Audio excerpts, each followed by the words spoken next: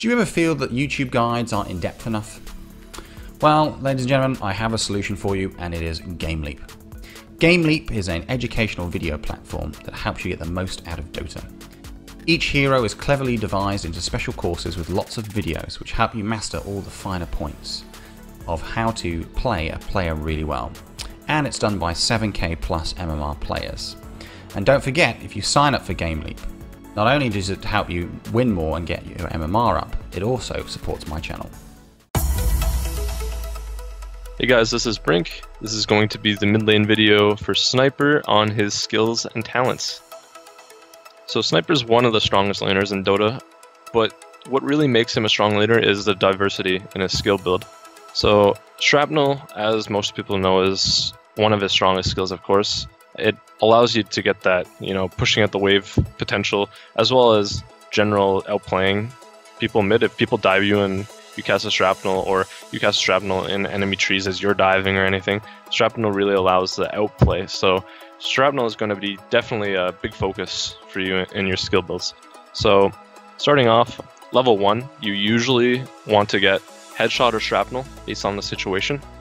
Most of the time, you're probably going to be getting Headshot this level, as your Shrapnel level 1 isn't too strong, so I'd probably suggest getting Headshot like 99% of the time. Sometimes get a little extra damage on your last hit, and your harassment potential is a lot greater with a Headshot level 1 rather than a Shrapnel.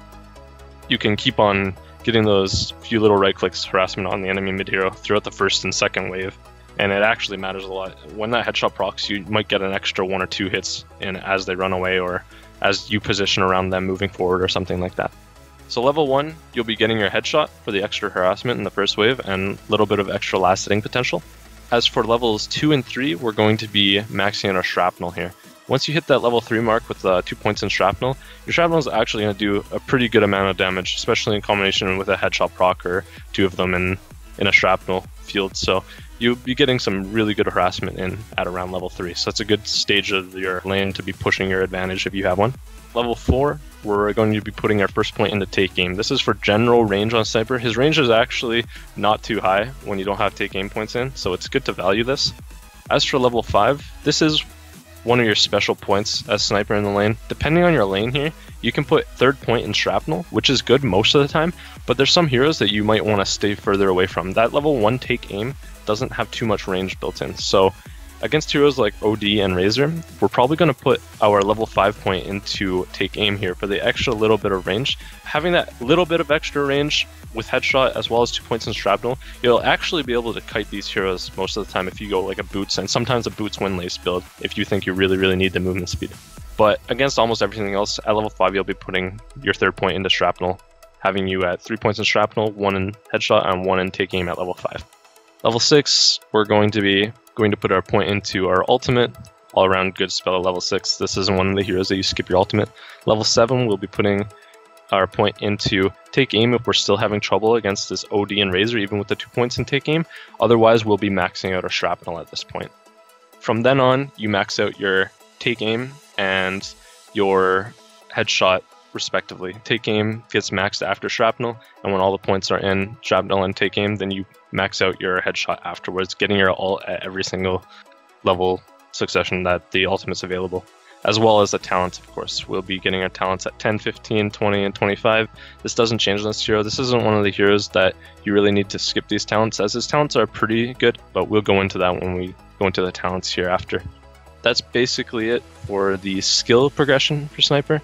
Just going back on it a little bit, we're going to be maxing out our Shrapnel first, but level 1 we're going to be getting our Headshot. If it's a tough lane, put the second point and take aim after you have 2 points in Shrapnel and 1 in Headshot, and after that you're going to be getting your talents every respective level, your ultimate every respective level, and maxing out your take aim after your Shrapnel and Headshot last. So as for talents on Sniper, his talents are actually pretty good, in my opinion. At level 10, you get the choice between 15 attack speed and mana regen. This depends on the game, but most games I find that the 15 attack speed is very beneficial, especially if you go something like a Phase Boots build.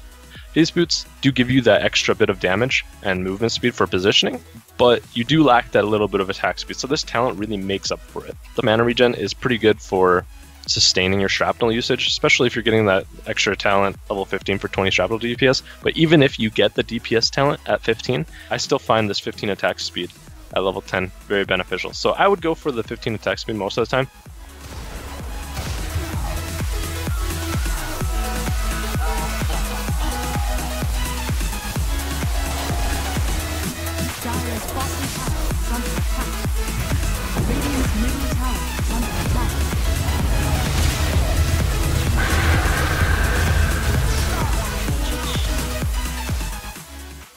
At level 15, like I said, the shrapnel DPS is really, really good. This extra DPS on the shrapnel actually makes your shrapnel do a ton of damage. The damage goes up significantly from this plus 20, so it's really good. But if you're having a lot of trouble staying alive, or they have a really bursty heroes, something like a Pudge or a Lina or something that's going to burst you, even Lion, you can get that 200 health at 15 as well.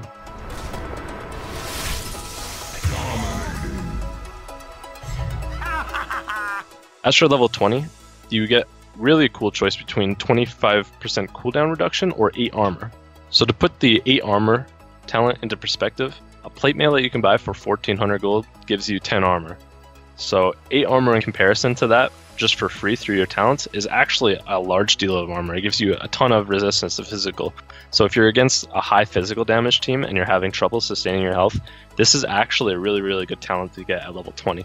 But if you're finding that you're fine and you're DPSing fine, using shrapnels, not really getting hit from enemies diving you or anything or getting on top of you, then the 25% cooldown reduction is 25% more uptime on your spells. So it's definitely the better talent to get if you're not having trouble staying alive.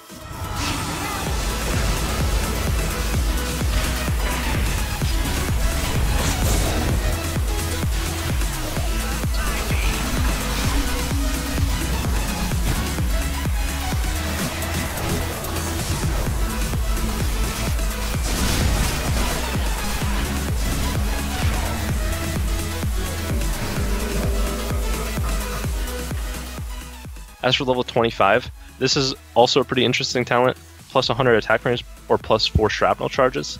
If you do find you're running out of shrapnel charges and you're not having trouble hitting things, which you usually shouldn't be with maybe like a Dragonlance / Hurricane Pike and max take aim, you'll be pretty far ranged already. So most of the time you probably will be better off getting the plus 4 shrapnel charges. But of course there's situations for everything, so don't just count it out right away. If you're really finding you're having a hard time hitting high ground or something, you can definitely get that plus 100 attack range and it'll help you out, of course. So to recap, we're probably going to be valuing the attack speed, shrapnel DPS, cooldown reduction, and shrapnel charges most of the time, but don't count out the other talents right away. They are all really good talents, so definitely look at the game that you're playing and what the enemy team can actually do to you and what your team has for capabilities against them, and make your decision based on that. But of course, attack speed and shrapnel charges with extra DPS is always really good. Definitely think about it when you're in the game rather than just choosing one based on a guide.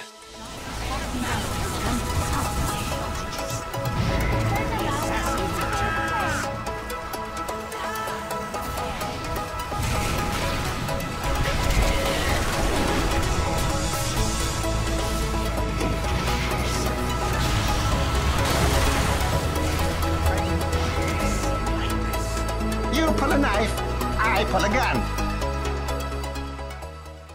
That's basically it when it comes to snipers, talents, and skill build. Once again, I'm Brink. This is the sniper guide. We're going to be making more videos on this, so if you have any suggestions or comments, anything, leave it below. Thanks.